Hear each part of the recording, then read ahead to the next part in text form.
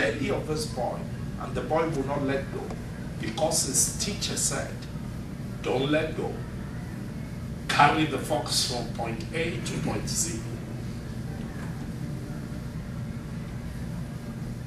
And when he got to point Z, the fox has bitten through his intestine. He dropped down and died. But he fulfilled the commission. He didn't fail at it. I'm thinking right now of Chairman Mao, of China. Why am I sharing all of this with you? Serve the Lord's Christ by serving his people.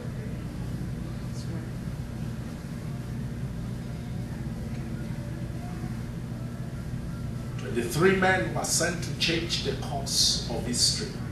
Only 3 made it.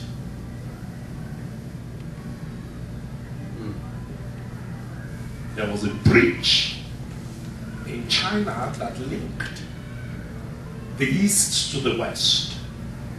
East of China to the west of China.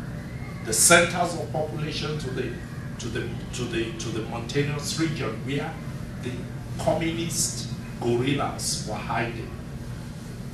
It was a bridge that was historically impossible to take. And Chairman Mao looked at a platoon of his men and said, take that bridge. Take that bridge and take it tonight. Tomorrow morning, supplies coming from the Kuomintang to prevent taking of the bridge. So take it tonight. You know what? Those 23 men went through that impossible landscape. 20 of them died in the process. Not from shots from the enemy, but from the environment, falling inside the ditch, swept away by the rivers. 20 died in the process, but 3 made it to the end, secured that bridge, and changed the history of the world. Am I boring you? No. You have an opportunity to change something. Oh, don't bother with changing anything. Just live your life, eat your food, have fun. When you get into heaven, you will cry. That's what the scripture says, not me. He said, when we get to heaven, there will be weeping and crying and gnashing of teeth. Why? We're already in heaven. But there will be sorrowful, deep weeping in heaven. Why? And the angels will be saying, don't cry again. It is over. Don't cry. You will not be able to stop crying. Why? Because you will see what you would have done that you did not do. And you say, you mean this is what I could have done that I did not do? And then you will start crying again and start crying again. That will not be your portion in Jesus' name. Amen. But like Paul, Apostle Paul, you will walk into that pearly gate with your head held high, with your eyes very sharp, like Caleb, like Joshua. You will walk into that place and say, I fought a good fight. I fought a good fight. Yes. Yes. Now there is laid all out for me a crown. That's what you will walk into in Jesus' name. Amen. Shout hallelujah. Hallelujah. Now all of those, you don't have to pay for it. But they are serious. They are issues that we need to deal with. I'm talking about leadership. You know, what people will do for political purposes. I printed this out. The former Prime Minister of Israel says, partition Jerusalem. How can an Israeli say partition Jerusalem? give half of it to the Jews. I mean to the Arabs. I told you I'm not a politician. But certain things are fundamental. For political purposes, you will send away your people. I'm talking about warfare today.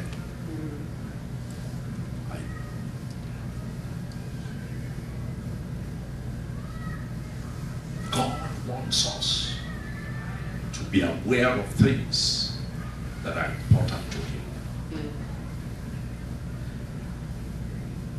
How do I get into these things? I want you to open your Bible, close your eyes first of all. Let's pray. Father, Lord, we don't want to cry when we get to heaven. So we ask you to please help our heart. I start with myself. I ask you to help my heart. And I ask you to help the heart of everybody that is seated in this place. Father, we are not in this for religious purposes. We are in this because you matter to us. And what matters to you matters to us. Help us to be able to be strong in addressing what matters to you, which is loving one another. In Jesus' name we pray. I want us to go back to our meditation on Psalm 24. Hallelujah. Hallelujah. I want us to go back to our meditation on Psalm 24. Who shall ascend unto the hills of the Lord? Who shall stand in his holy place? He that has a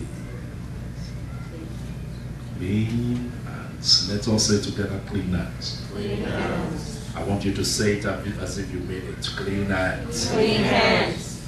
You see, in the last 2 weeks ago, we looked at the wandering hands and the walking hands as a critical phase in the development of clean hands. All of us at the beginning of our lives, we start with what? Wandering hands. Hands that go where they are not supposed to go. Right? Yeah. And God will cure those hands in Jesus' name. Some people's hands are still wandering, touching what it's not supposed to touch. And you are not the first to be in that dilemma. Adam, our father, was in exactly the same dilemma. And Eve, they are the first fellows with wandering hands. And we are where we are because they are the wandering hands. But God wants to heal our hands from wandering. He wants to cause our hands to be sharp, walking hands. Not walking for sorrow. You remember 2 weeks ago I explained that? When Enoch said, when Enoch's father Lamech said, our walk has become sorrow. Your walk will not become sorrow in Jesus' name. Amen. Not walking for sorrow, but walking for joy, because that is what God has created all of us to do. Your walk will be joy in Jesus' name. Amen. You know, walk becomes joy when you have fulfillment, when you have immanence, when what is inside you is transferred into physical reality.